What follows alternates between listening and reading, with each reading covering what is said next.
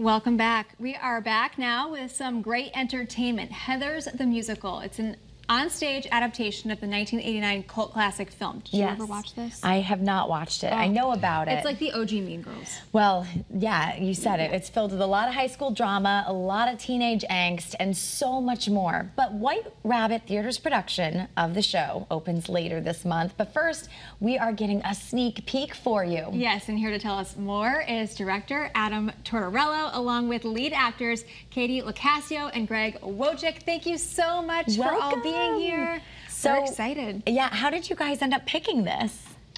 So, like you mentioned, it's from the 1989 film with Winona Ryder. Yep. It's special because it takes high school to the extreme. Right. Like, it blows it up. Some people say high school was their favorite time in their entire lives, and some people say it was the worst for various reasons. So, it extrapolates that and makes it as entertaining as it possibly can be with dance, difficult rock and pop music from Lawrence O'Keefe and Kevin Murphy.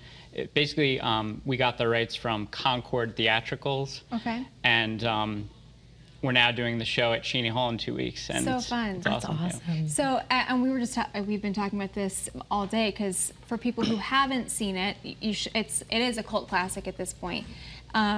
Shannon Doherty was in the film. We've got a lot of really now well-known actors and actresses who you can see when they were just kind of breaking out into the scene. It's almost like the real, you know, the look back on where were they before they were stars, right? They kind of got their break in this. But really, this was like the 80s, early 90s version of Mean Girls, which is so popular, and it became a cult classic now. So for people to be exposed to this in theater version, musical version, what's that like for you to be able to put that into a musical? These two are playing two of the lead roles. I'm going to pass that to them. Wow. So are you Victoria? Veronica. Veronica, that's right. Veronica I'm so sorry. Sawyer, yeah. So I feel like the musical kind of lightens the topics that the movie discusses because it talks about very serious topics like suicide and depression. And the musical kind of highlights these flaws and struggles that we experience as humans, and it brings a little bit of light to them, and it makes it a bit easier to discuss. Yep. And so then, would you be JD? Yes. Okay. He's just one big ray of sunshine. He's kind of the mastermind behind the whole thing, right? Yeah. He's basically kind of your stereotypical high school bad boy, only he's a complete psychopath. Yeah. I mean, this is a dark comedy, right? So it has those dark undertones, but there's also a lot of humor on top that you sprinkle in there. Oh yeah, for sure. It's a fun balance of like I like playing the character. If that's not too concerning to say, but it's yeah, no, it's a lot of fun. He's had a rough upbringing. And once he becomes obsessed with the main character, it sort of awakens this desire in him to shape the world in a way that he sees fit, whatever that may be. And so there are 3 Heathers, right? So that's kind of the whole premise behind the storyline. How do you get people to kind of buy into this and to make it sort of relevant to today's culture? Very good question. Yeah, you could see the 3 Heathers on our logo. They're the yellow, green, and red. And then Veronica tries to fit in with them because the 3 of them like control the whole school. And this is Veronica, the blue one.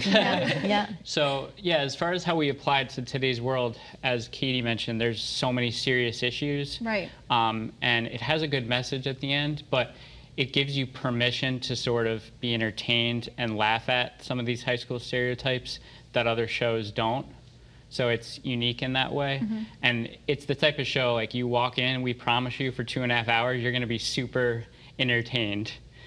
Really difficult song. I mean, she sings, I think I counted it like 20 songs in the show, and he sings about 12.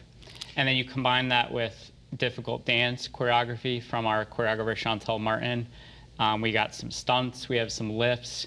It's a really high energy show, so we wanted to challenge ourselves with this one. And before we go, I just want to make sure we get this in. This is your 7th full production.